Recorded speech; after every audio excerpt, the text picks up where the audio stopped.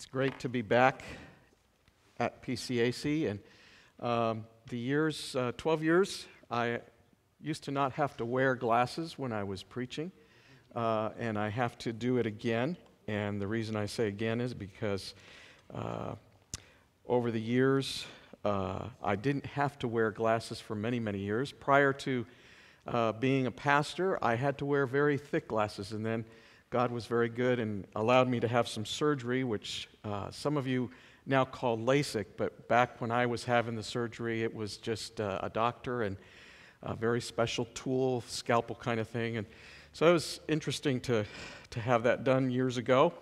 And God was good, like I said. And it didn't cost as much as it costs now to fix your eyes. But we're definitely glad to be back. Pastor Brian, Nellie have done a great job, and I remember, appreciate, and you deserve that, by the way, both of you. God's been good to have you here almost the whole time. I think, what is it, 10 years?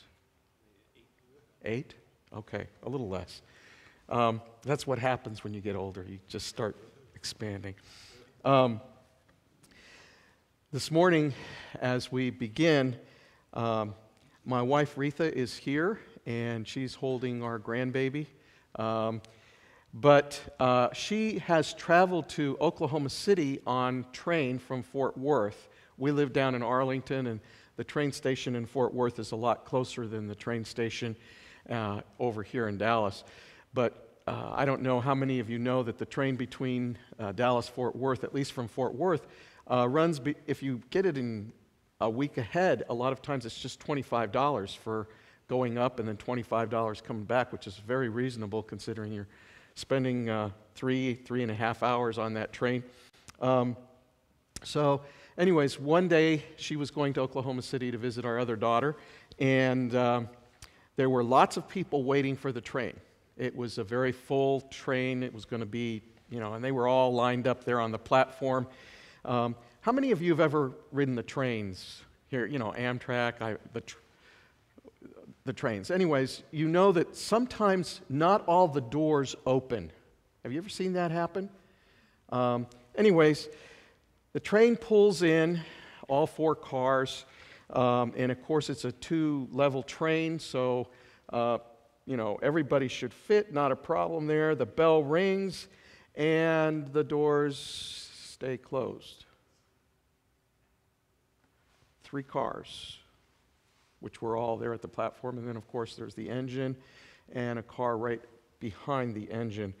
And people are standing there, and it's not going to stay there forever, but they're waiting, and everybody's crowded around the doors that they see right in front of them on those cars. And the doors don't open.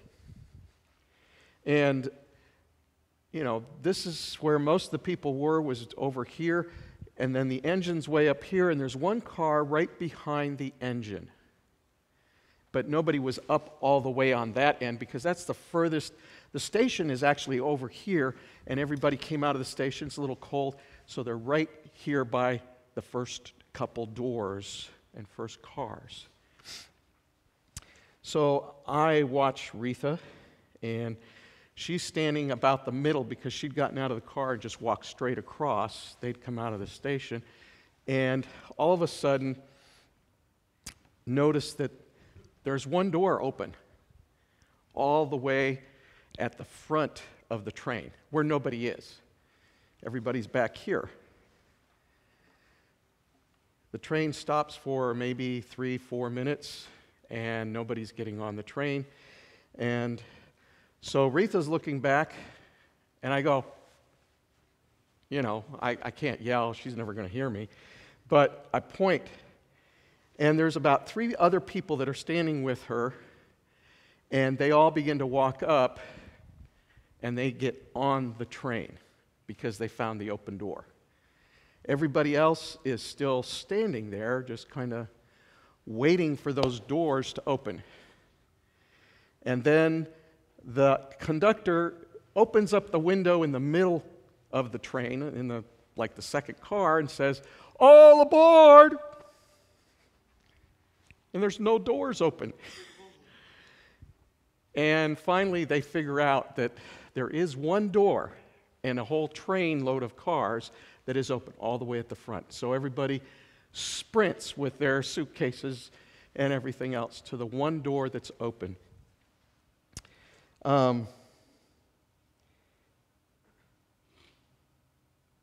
Why didn't they look for the open door? You see, there was a door right in front of them, but it's closed. And what I would suggest to you is that many times we get stuck at a closed door and we stop looking for the open doors. And so, the doors to the sanctuary right now are closed. And we don't know what's beyond them right now. There could be treasure beyond that door, but because it's closed, we don't know. And the reality is, unless, as the service ends, the doors will open and we can go rushing out. But what if only one set of doors opened? So, I want to talk about open doors as far as the church is concerned today. And we're going to turn to Scripture, which is Revelation chapter 3, starting in verse 7. And I believe you do have the Scripture for the screen so that we can read together. If you've got your Bible or your tablet, it may be just Scripture that you've got in another slide, I don't know. But it's Revelation chapter 3, and we're going to start reading in verse 7. And a lot of people wonder why this preacher uses a tablet. Me hace más difícil cuando solo tengo una Biblia y necesito hablar en español. Entonces, llevo esta que tiene muchas versiones. If you know Spanish, I was just explaining to you why I use a tablet for my Bible instead of carrying 2 or 3 different Bibles. Spanish is my first language, and so I use my Spanish Bible and I use my English Bible frequently, and I discovered that carrying this little thing is a lot easier than carrying 2 heavy books. And it is God's Word after all. So, I'm going to ask you just to quickly stand as we read God's Word together. Revelation chapter 3, starting in verse 7.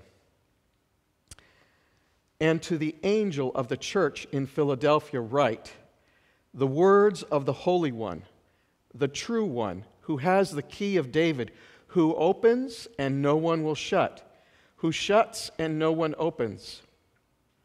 I know your works. Behold, I have set before you an open door which no one is able to shut. I know that you have but little power, and yet you have kept my word and have not denied my name. Behold, I will make those of the synagogue of Satan who say that they are Jews and are not but lie. Behold, I will make them come and bow down before your feet, and they will learn that I have loved you, because you have kept my word about patient endurance. I will keep you from the hour of trial that is coming on the whole world to try those who dwell on the earth. I am coming soon. Hold fast what you have so that no one may seize your crown. The one who conquers, I will make him a pillar in the temple of my God. Never shall he go out of it, and I will write on him the name of my God and the name of the city of my God, the New Jerusalem, which comes down from my God out of heaven, and my own new name. He who has an ear, let him hear what the Spirit says to the churches. Let's pray. Father, this is your word. We pray that your Holy Spirit would help us to understand it and apply it in our lives. Your Holy Spirit has the power to break chains, to break hard hearts, to change us and transform us by this word. And we pray that it would do so today, that your Holy Spirit, He who calls out to us and convicts us of sin and judgment, would work freely. We pray this in Jesus' name. Amen. Be seated. So, open doors. This church in Philadelphia, which is the, Anybody know what the word Philadelphia comes from? Anybody? What that means? The city of brotherly love. The city of brotherly love. Why? Because the word philos is love that goes between people. Love that is brother to brother. I have phileos for Brian. It's a brotherly love. And so we have the city of Philadelphia. And when we are talking about this church, the Apostle John is writing from the perspective of Jesus Christ. I know your works. I've set before you an open door. And then further on he says, I have loved you. What happens when a church in Philadelphia or in Plano, Texas, loves God the way that they're supposed to, if they obey the great commandment? In Matthew chapter 22, verses 37 and 39, we're given the great commandment. Does anybody know the great commandment? You shall, I can't hear you. Love the Lord your God with what? All your heart, with all your strength, with all your mind.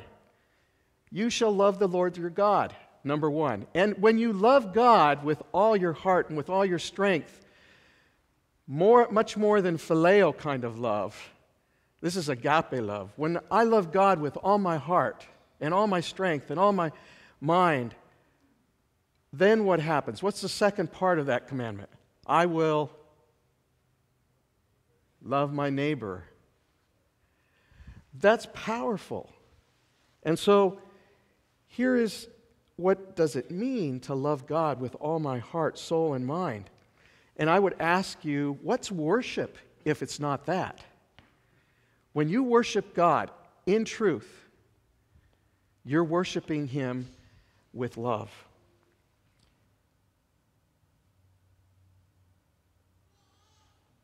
So, what does it mean to know God, if not to love God? If you know somebody really, really well, you love them. And knowing God is loving God. So then what does it mean to know someone else, to love your neighbor? It means to know them. And all this process here, the Church of Philadelphia, brotherly love, in contrast to all the other churches, if you read through those passages of Revelation chapter 2 and Revelation chapter 3, all those other churches are getting judgment. They're getting judged because they're not doing what God wants them to do. And so he says, I know your works. What were their works? They were loving God and loving their neighbor as they should. I know that you have but little power. You see, loving doesn't necessarily mean you're powerful, but it does mean you make choices and you make decisions. And then it says, you have kept my word and have not denied my name. They loved God so much that it didn't matter that a Roman emperor said, don't worship Jesus. Don't worship God, your God. You need to worship me. They said, no, we're going to continue to worship Jesus. See, they loved God that much. Didn't make them powerful in man's eyes, but in God's eyes, they were doing what they should. And they were patiently enduring the trials. You know, the interesting thing about this church, all the other churches disappeared pretty quickly in those first centuries after Jesus was born and lived, died, and was raised from the dead. All those other churches disappeared rather quickly. I mean, sure, they lasted a couple centuries, but do you realize that this church, of all the 7 churches mentioned in Revelation chapter 2 and Revelation chapter 3, this one lasted 1,200 years. As a district superintendent, one of the things that amazes me is why some churches flourish and thrive, and then other churches close. Now, we're not talking about the Church of Jesus Christ, which has continued to flourish and grow across the centuries, but individual congregations. This was a congregation, a single congregation, the church at Philadelphia. For 1,200 years, it existed as a single congregation. It was thriving. It was working. God was blessing it. The other churches disappeared. Why? I believe the clue is right here in this passage.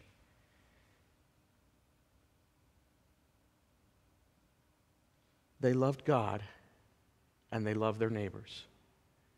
They loved God and they loved their neighbors. How long has PCAC existed as a church? Anybody here know? Church history, folks. How long has this church existed? When did it start? Nobody knows? 89? Okay. Probably pretty close to that. Started in a home as a Bible study and then became a small congregation. When we came in 2006, it was beginning to really grow as a congregation. They'd been about 100 for years, and all of a sudden, boom, it just grew. And today it's continuing to grow. You're having baptisms, people are getting saved. Wonderful. But I want you to imagine 89 to now is what? A little bit more than 30 years? Huh. How about 1,200 years? What would enable, if Jesus doesn't come back in 50 years, will this church still be here or will it be gone? Will this church thrive 10 years from now? I've seen churches go literally from hundreds to nothing in months.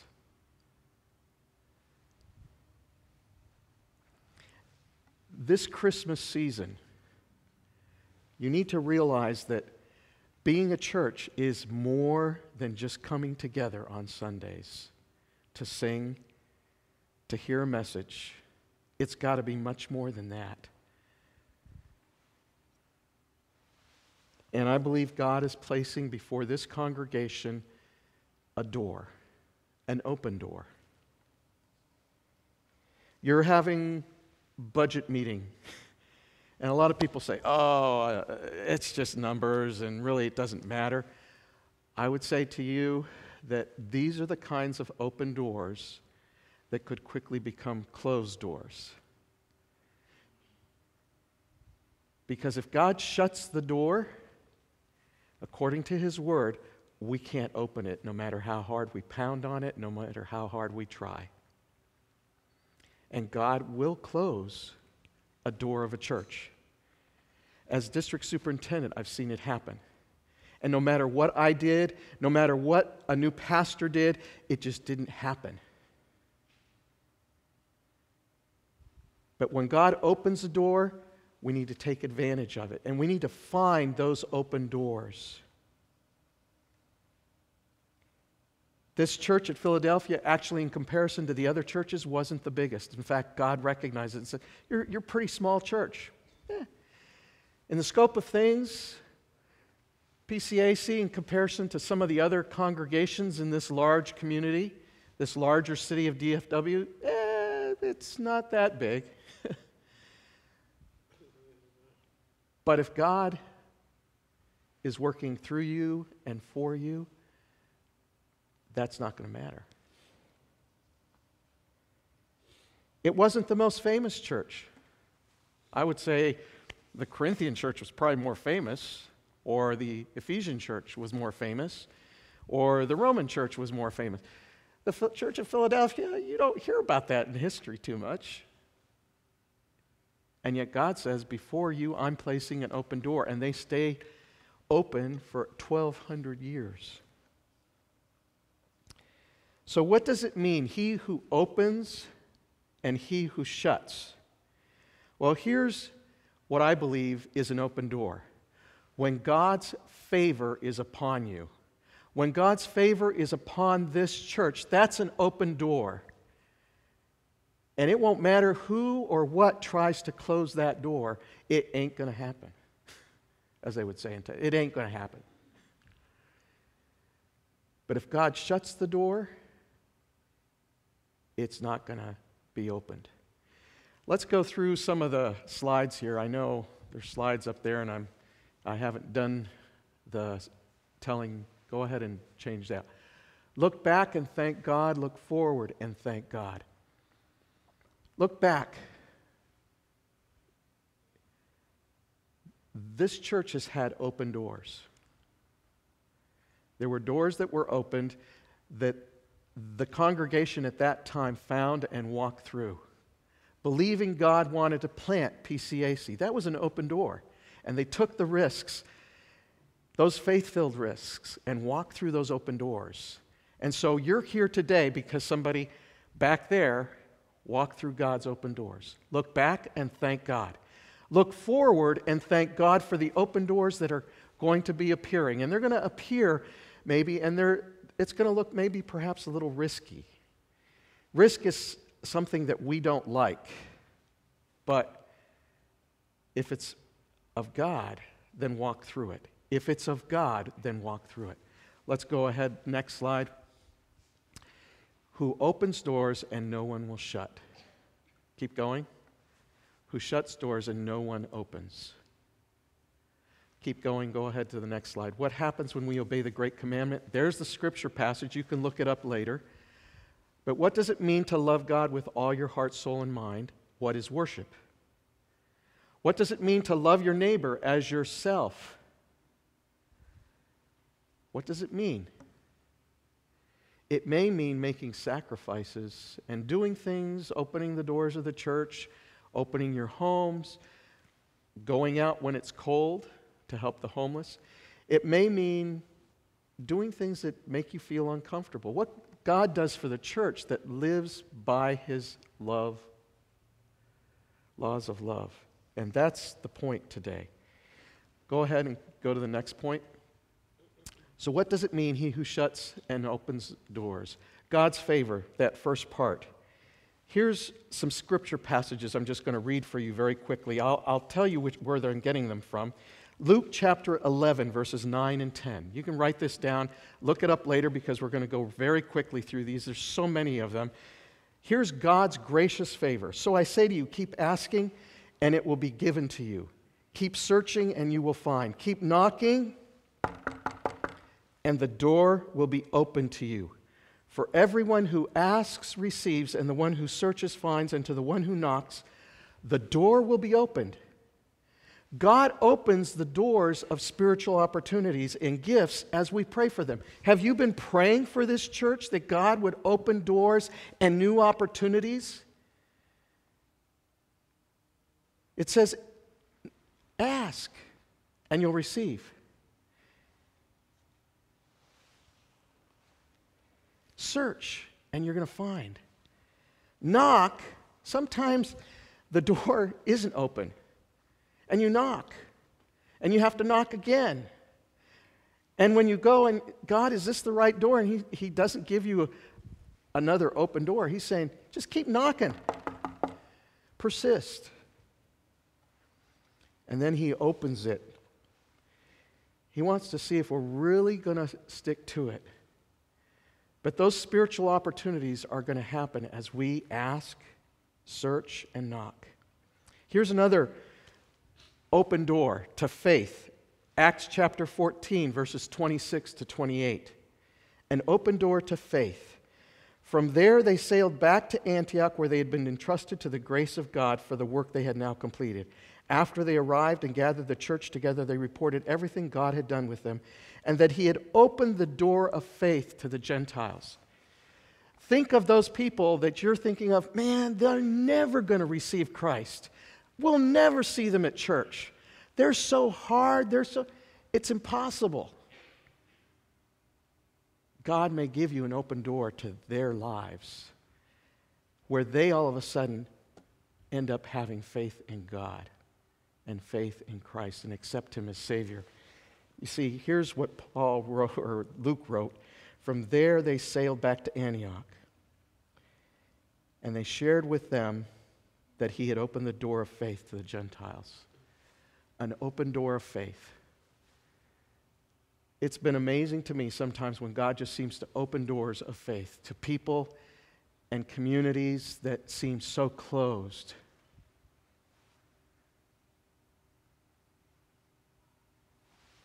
Most of you have heard about what happened with Hurricane Harvey down in Houston, right?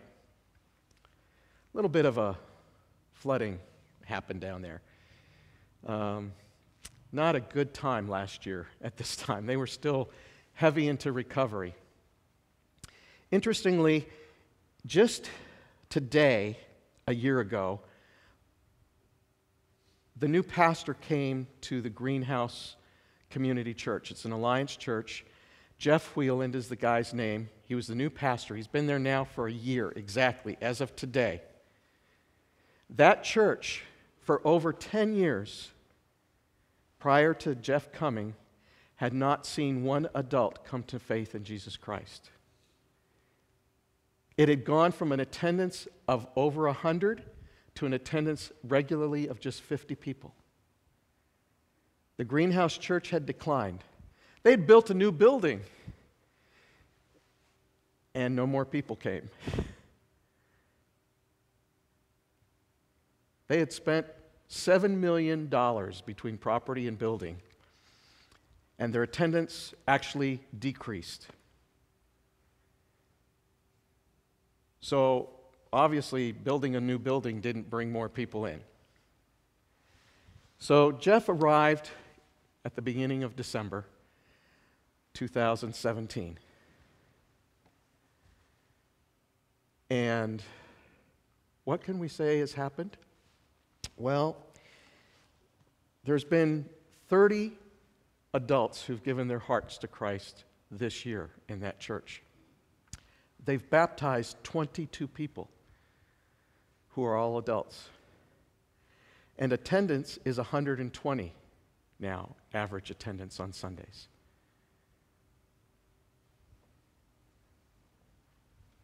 So I'm here to report that God opened a door of faith to that community that had been so decimated by the floods. And all of a sudden, people are coming to know Christ. Adults, people who live right around the church, had been, the doors of that church had been open, but they hadn't walked through them. But God opened a door of faith. And now He's seeing, if you add it up, it's almost one profession of faith per week. Incredible. Remember, this is 10 years they had not seen one adult profession of faith. And now 30 in 1 year. My guess is that before the end of the month, there'll be another 2 or 3 people that come to know Jesus Christ. God can open doors of faith. 1 Corinthians 16:8 gives another great door. It says, and the Apostle Paul is writing this letter, "But I will stay in Ephesus until Pentecost because a wide door for effective ministry is open for me. Yet many oppose me." A great door to effective ministry. 1 Corinthians 16:8. Jeff tells me God has opened a great door of effective ministry for him. And when I look around, I see other churches in the Houston area, Alliance churches. They're not seeing the same results. The church at Baytown, they got flooded. The church at Pearland. And so I'm going, wow, what's going on? Well, God's opened a door of effective ministry for that church and for that pastor at this time. 2 Corinthians chapter 2, verse 12. The Apostle Paul, again writing, "When I came to Troas to preach the gospel of Christ, the Lord opened a door for me." If God opens the door, things will happen. If God shuts the door, it doesn't matter what you do, it's not going to happen. And the Apostle Paul says, I came to Troas to preach the gospel. He came with intent. But he recognized that if God didn't open the door, all that preaching was not going to bring results. You see, it's not how well we preach, how well I speak. I can speak with golden words, but if God's not in it, if God's not opening the door, it won't matter. The Lord opened a door for me, and it says he had results. In Colossians chapter 4, verse 3, at the same time, pray also for us that God may open a door to us for the message, to speak the mystery of the Messiah, for which I am in prison, so that I may reveal it as I am required to speak. Now, think about where Paul was writing this from. He's in prison. What door would you ask that God would open when you're in prison? If you're in jail for preaching the gospel, what door would you pray for? Let me out of here. Paul doesn't pray for that. He says, may the Lord open a door for the message. You see, Paul was more concerned about the message than he was about, and its freedom, than he was about himself being free. Do you see how that works in our lives? What are we praying for? What doors are we praying for as a church? So that I may reveal it as I'm required to speak. The interesting thing is a lot of people came to see Paul while he was in prison, and he preached, and many people got saved. I know your works. He knows what PCAC has done in the past. Behold, I've set before you an open door which no one is able to shut. I know you have but little power, and yet you have kept my word and not denied my name. Key facts. It's not how much power we have earthly wise. It's what are we doing with God's word? What are we doing with his name? Are we lifting Jesus higher? Because if we don't, he will shut the door. In Revelation chapter 2, verse 5, he tells that church, I'm going to remove your lampstand. I'm going to take you out. I came to this district in 2006, and one of the things that I had to do that year was very, very hard for me. Actually, it was 2007. We had served in the city of McAllen, Texas, in a church that grew from 90 to almost 300. In 2007, there were only 3 people left in the church. I appointed an interim pastor, and he called me up one day and said, we've led a Spanish family to Christ. And I said, praise the Lord. And he said, they've come to church, and we're thrilled. New people have come. I mean, think about it. There were only 3 adults in the church. Now, 2 more adults plus a couple kids come. They've more than doubled in size in 1 week with profession of faith. And so I was really excited. I was thinking, okay, maybe God's going to do something here. And then about 3 weeks later, the pastor called me back and said, Mark, we've got a problem.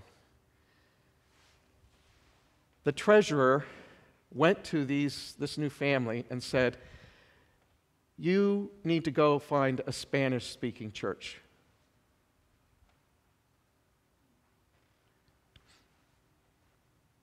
And the family left. The treasurer was prejudiced against Spanish-speaking people.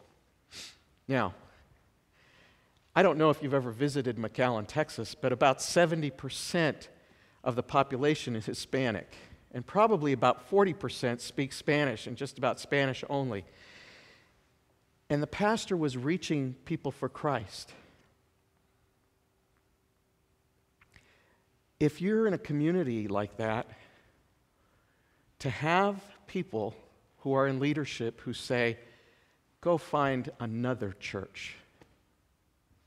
Do you see what that would do to that congregation? How's God going to react to that kind of attitude?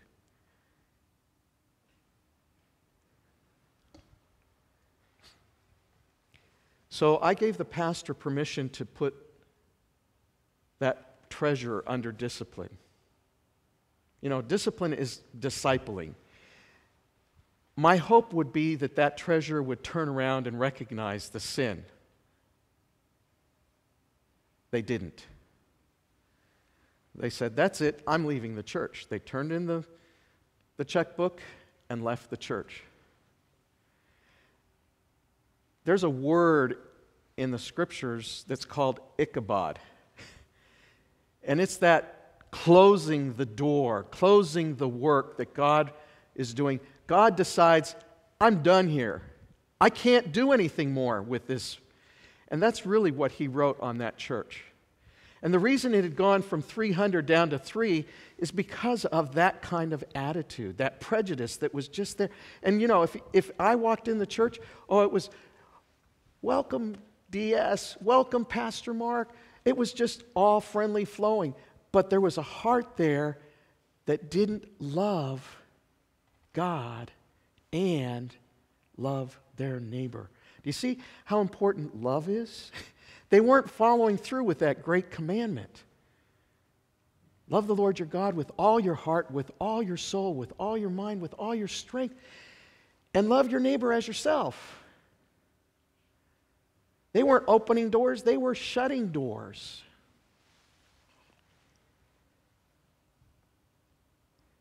And so in Revelation chapter 2, verse 5, God says, if you don't change, I'm going to take your lampstand away. And that's a picture of what he will do to any church that won't go through the open doors that he's giving to them.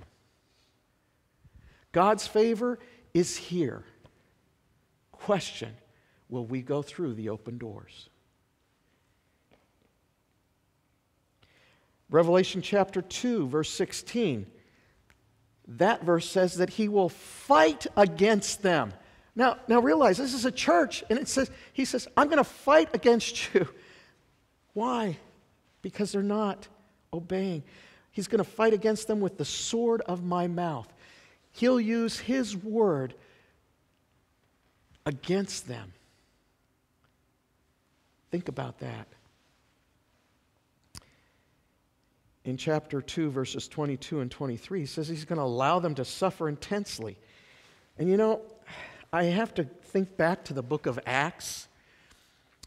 There were a bunch of believers who were doing amazing things. It says that they were donating properties and giving funds to expand the church and its ministry in Acts chapter 5. The church was just doing awesome things, and they were seeing open doors all over the place. And in one of those moments, there's a man and his wife who decide, well, we're going to give something to the church. But how they do it is, well, they come and say, here's the whole amount. Not true. It was only part. And God gave a lesson to the church very early in its existence. You don't mess with God. Don't mess with God. If he gives you an open door and you don't walk through it, he will shut it and he will not reopen it. I've seen it happen too many times. And so Ananias and Sapphira were dead. I mean, that's a pretty harsh judgment, don't you think? But you see, they lied not to just the church, they lied to God. And God doesn't go for that very well. In Revelation chapter 3, verse 3, he says that he will come like a thief. That he will come like a thief in the night. God's judgment. When there's closed doors to opportunities, he's not going to reopen them. He will close them.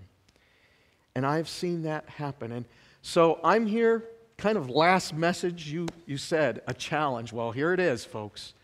Open doors. There are open doors in this community. And if you know and obey God's word, you will look for those doors and find those doors.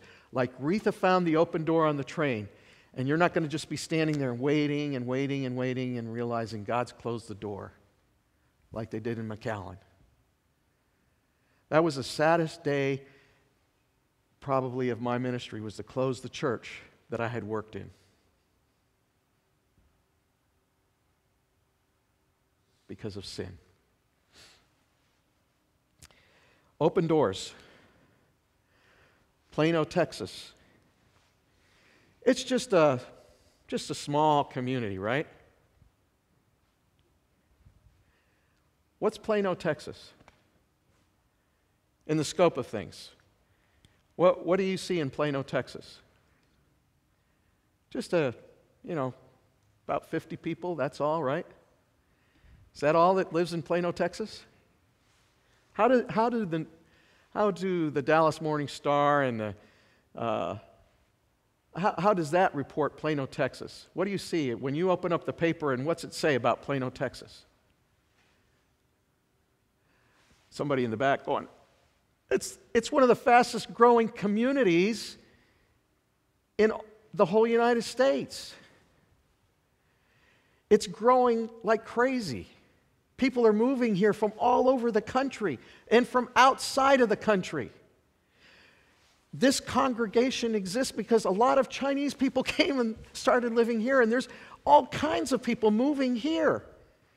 Do you realize the open doors God is presenting to this church to do ministry? I'm not talking about, there's other churches and they've got open doors too, but this church, how many people do you know that have moved into the neighborhood recently, in your neighborhood? How many people at work, at school? I assume you guys had the fall thing you do with all the new students. You did that this year? You didn't do it this year, but you have in the past. Why? Because you did. No. Why did you have a thing for new students? Because there were a whole bunch of new students. Now, obviously, there's opportunities all around you. Are you asking God, how can we love them? How can we show them that we love God with all our heart, strength, mind, soul? God is always at work around you. Find the open door.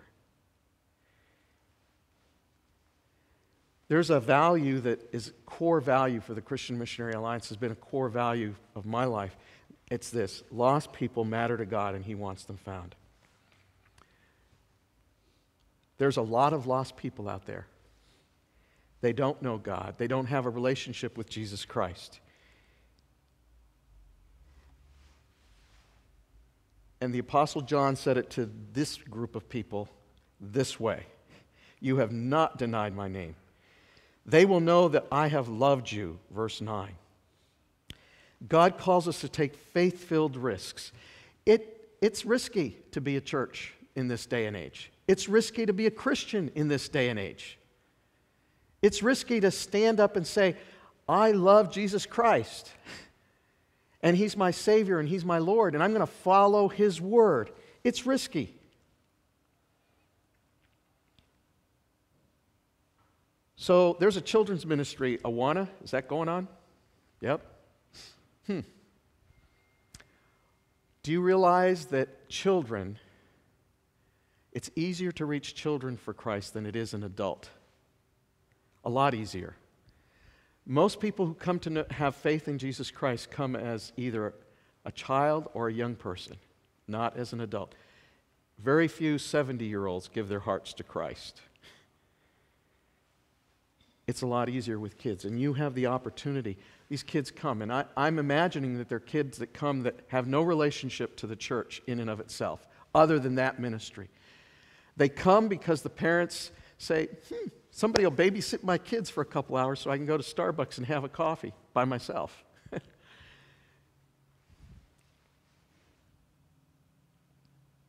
In talking to Pastor Albert, one of the things that his vision is to plant a daughter church out of this church. To plant a daughter church out of this church. An open door. Missions. You've done Envision, and this church is doing other missions. I saw that you're having a missions conference down in Houston. Is it next week or a couple of weeks? 2 weeks? Yeah. Opportunities, open doors. No, we don't have a budget for the children next year. No, missions, yeah, we've got to make sure we keep the heat on in the building. Open doors, closed doors. Would it be better to turn the heat down a little bit during the winter so that you can send one more person to missions? Just an idea. I'm not trying to tell. But do you see, there are open doors. The issue is, are we taking advantage of them? Are we doing what God's called us to? So I've got one more picture to show you. One more picture. Let's keep, yep. I think that should pop if you click it again. Nope, okay, it didn't. Reith and I had the privilege last year of going to Spain.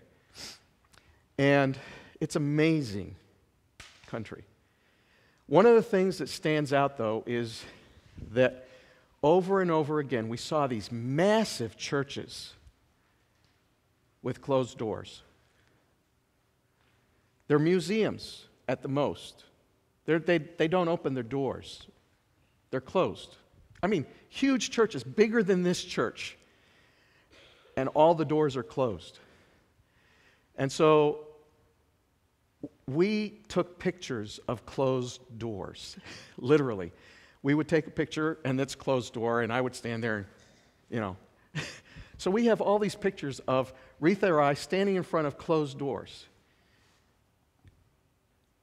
That country needs the gospel of Christ. You see, open doors are for a generation usually. So when I say that the Church of Philadelphia went for 1,200 years, it means that there were many generations who opened the door for God to work.